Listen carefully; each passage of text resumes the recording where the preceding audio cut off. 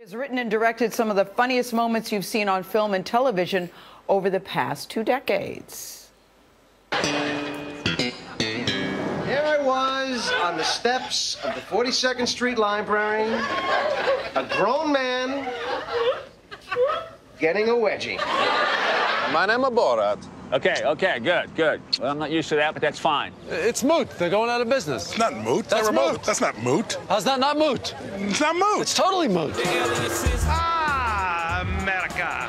What's a guy got to do around here to get a library card? The most important TV fashion show in any German-speaking country, apart from Germany.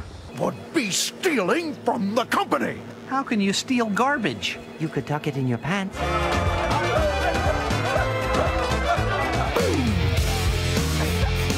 You guys ready for what's coming? Get set!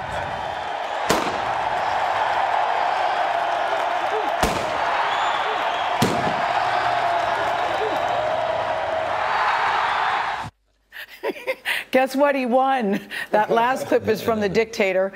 His latest collaboration with Sacha Baron Cohen opens today. And hello, Larry Charles. Listen, I am thrilled to meet you in person. My pleasure. Because I've seen your name on the credits for years. I'm just thrilled you came wearing clothes and not your usual pajamas that you used to do. It's a kind of a masquerade. I'm one of the few people that if they take off their beard, I'm in disguise. Usually people put on a beard to get in disguise. But what is it about pajamas?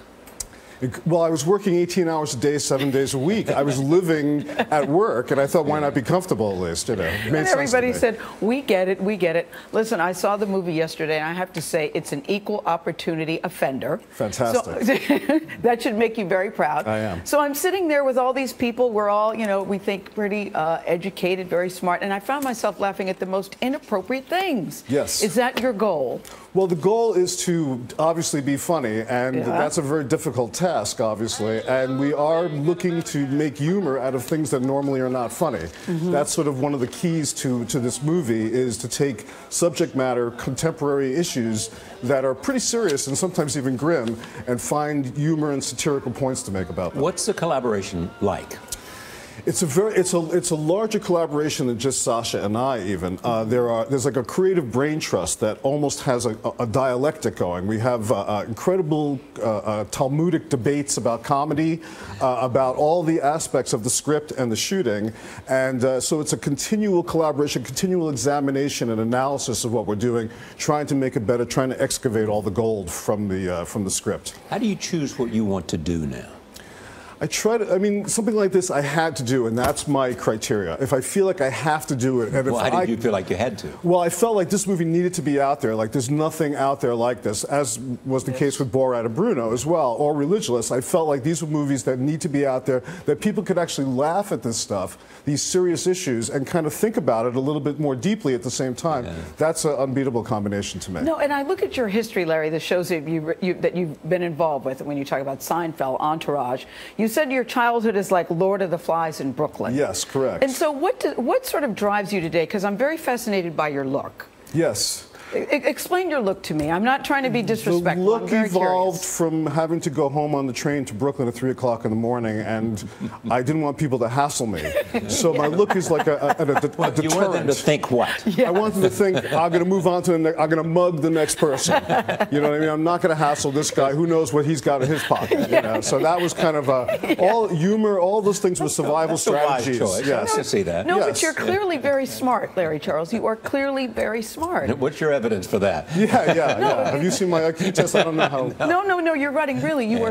And I say this all the time, that comedy really is a form of intelligence. I really do mean that. And I look at your work and the things that you've done. But when you say Lord of the Flies of Brooklyn, what kind of childhood did you have? Well, it was the kind of thing that made you this. Well, I think, you know, we were innocent kids who were exposed to a very harsh, brutal, cold environment. New York City in the 70s, first of all, was a rough place.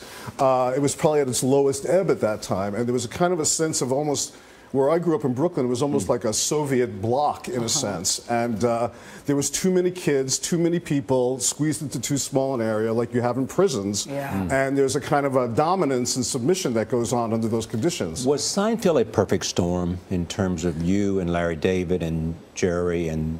Well, even NBC, yes, I agree with you. It was because NBC was in third place at the time.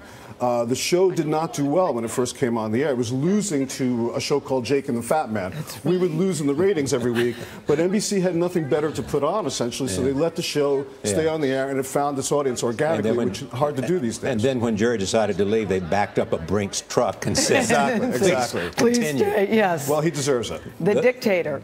Continued success. Your track record is intact. Your record is intact. Thank you. It's hilarious Glad to hear it. and inappropriate, but hilarious. Thank you so much. The Dictators is in theaters today.